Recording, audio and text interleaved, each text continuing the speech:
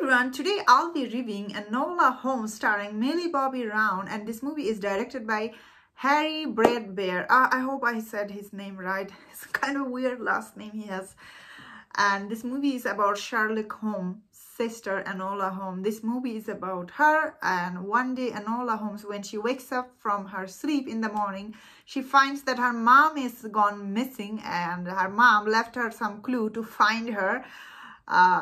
Then she goes after her mom to find her. Along the way, she finds some other people, and this movie is kind of like a coming of age adventure mystery solving movie. I really enjoyed this movie so much. This movie was quite a delight to watch, and what I like about this movie is it's so funny. When I was watching this movie's production design is absolutely amazing. This movie takes place in 1980, and this movie's production design, not once I thought I wasn't in that era. Like, the London look amazing in that era, especially the production design. Never really, not a single moment I thought this movie might have taken in current age. So when I was watching this movie, I was thinking, whoa, Netflix has made such a good movie from beginning till the end. I was really thinking back of my head. Then at the same time thinking, that does not sound right, does it? Netflix making such a great looking movie from beginning till the end. Something is not right here. Then I go to Google it, and this movie is actually made by a legendary studio, and they sold this movie to Netflix. Initially, when I saw the trailer for this movie, I was like, how is Netflix making Enola Holmes? Because Enola Holmes is Sherlock Holmes' sister, and I'm pretty sure Warner Brothers is more honor for Sherlock Holmes movie. So it was created a little bit a dilemma for me. So I had to go in and check this. So this movie is made by legendary studio, who is kind of Warner Brothers branches, I suppose. So like that makes sense. Why would they make this movie? And this movie is really best part. I mean, like, this movie has amazing cast, of course, but really, this movie looks amazing. Absolutely. I'm really impressed how good this movie looked, especially when the era this movie take place in. I'm really impressed. And like all these actresses, they really did good job, especially Millie Bobby Brown. She's so popular. For like the studio to invest this much money for behind this movie, honestly, she was really good, I must say. Although some part I felt like she wasn't fit for this role because she's 15, I say. I will get disliked for saying this, but some part of this movie required her to do some fighting, some her stunt. I don't know how to say this. She didn't look like she could take down those people because she doesn't look like 16 years old. She looks like 12 years old.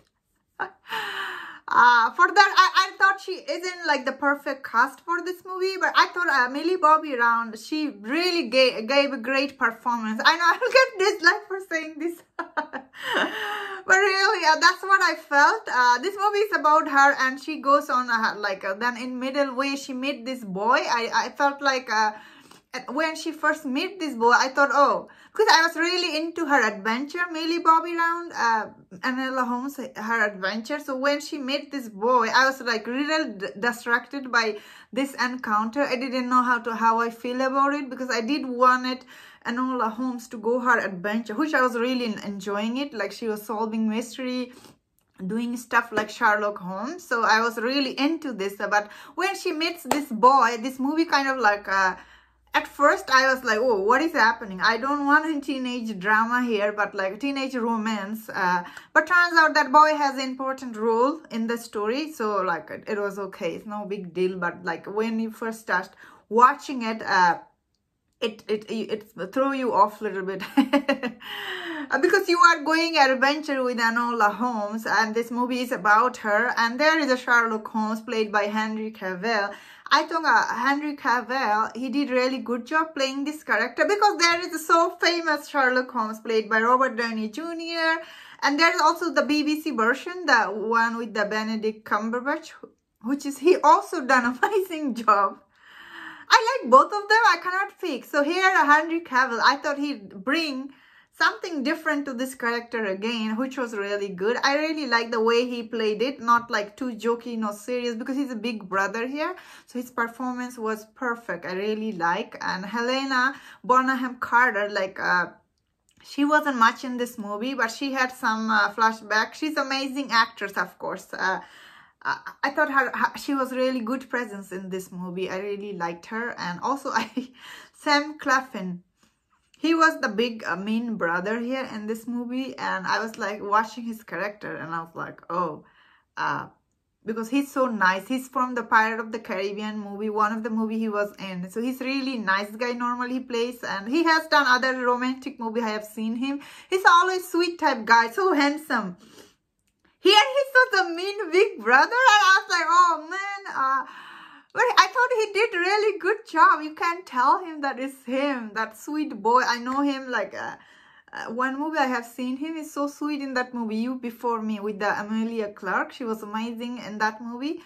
I know he's not getting much role these days, is he? Because that's why he took this role. He's like a really side character in this movie, and the boy who played the boy who the Lord, I forgot his name. I didn't check his name.